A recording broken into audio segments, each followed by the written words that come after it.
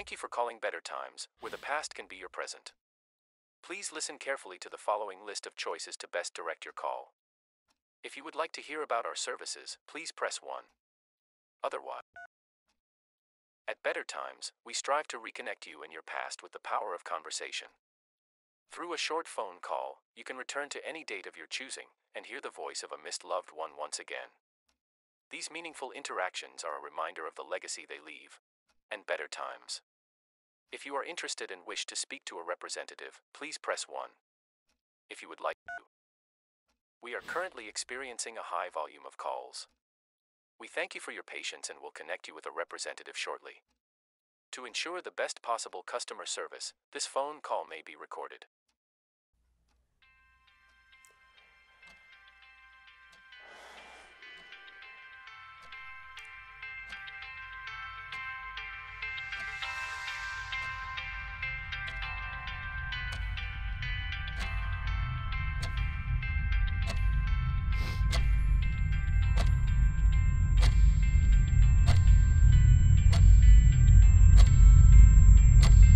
Thank you for calling Better Times. This is Anna. How may I help you? Yeah, I was interested in your services, but I was a little confused on how it works exactly. Could you please explain it to me? Of course. So it's very simple. You just give us the name of a person from your past and a date that you'd like to speak with them on. Once you do that, we'll give you a 10-minute phone call with that person on the exact date that you chose. Does that make sense? Can you still do it if the person's dead? Yes, that's fine. They can be currently alive or dead. Okay, can you please set up a call for me? I sure can. Can I please get your name? Noah Anderson. Okay, Mr. Anderson, who would you like to talk to? My mother, Sarah Anderson. And is there a specific date you'd like to talk to her on? It doesn't have to be any date of significance. Can be any date you like.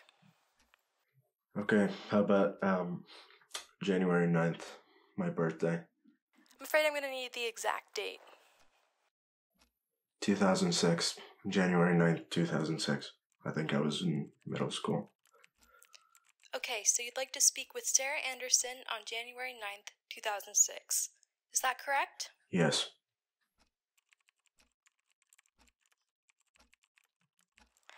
Alright, I'll set it up for you in just a second, but first a few logistics. The maximum duration of the call is 10 minutes, but you can hang up anytime you like. You are strictly prohibited from mentioning any personal details that might reveal your identity during the call. You're also prohibited from mentioning Better Times as an entity or anything in regard to time travel as a whole.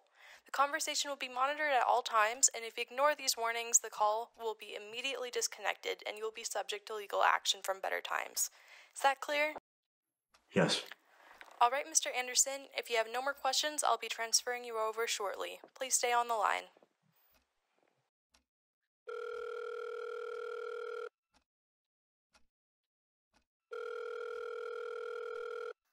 Hello? Hello? Yeah, hi. Can I please speak to Mrs. Anderson? She's not here right now. Can I give her a message? Do you know when she'll be back? Soon, I think. She said it would only be 5 minutes. Well, do you mind staying with me on the line until she gets back? I don't think I'm gonna be around to call her back later. Sure. So, you must be No. Yeah. How'd you know? Old family friend. I also happen to know it's your birthday. You're what, 12 now? Yeah, I'm getting old. Yeah. Did your mom ever tell you where she was going? No. Just said she'd be back in 5 minutes. It was weird. Maybe she got you a birthday present. Doesn't want you finding out. You think so? Is that why she's being all secretive? Maybe. How would I know? I don't know. You know her. Maybe she told you. Sorry, kiddo, your mom doesn't tell me much anymore. Presents wouldn't be a bad guess. It could be so many things, though.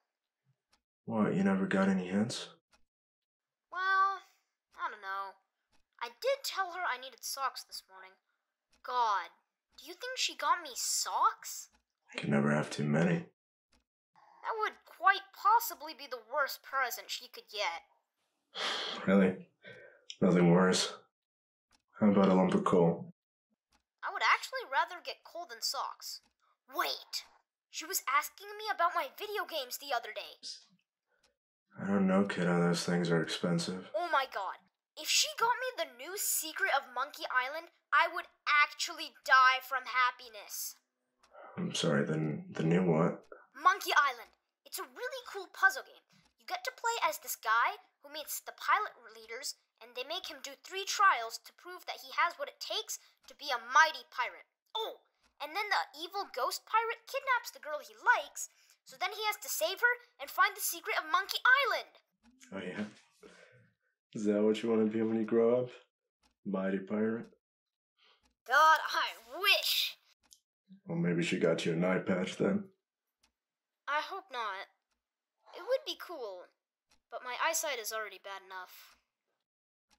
Don't you have glasses? Yeah. Well, I did. Until Tyler Hanlon broke them. Why'd he break them? Well, him and his asshole friends thought it was funny when I'd pass by and I couldn't see them. They always made fun of me for it. I guess I wasn't as funny to bully when Mom finally got me glasses.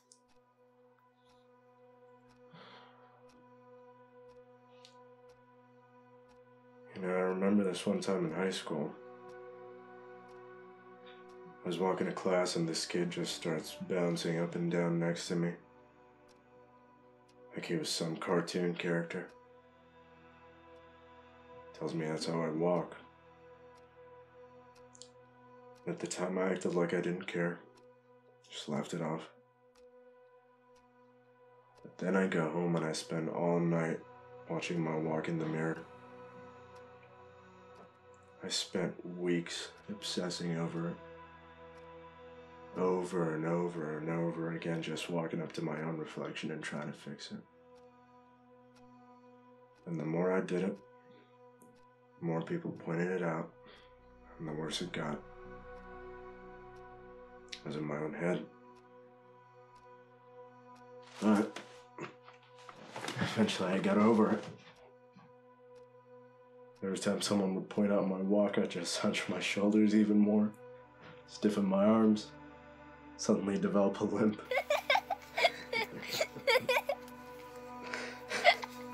I just start bumping into shit and knock it over.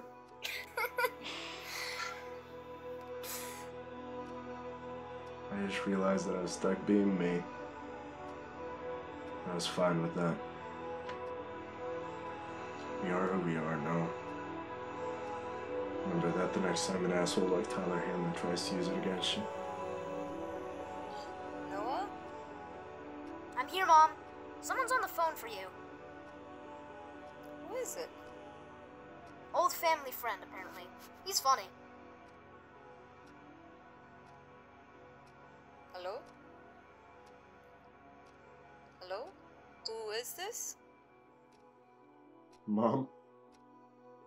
Your call has been disconnected. Better Times will follow up with you regarding legal action.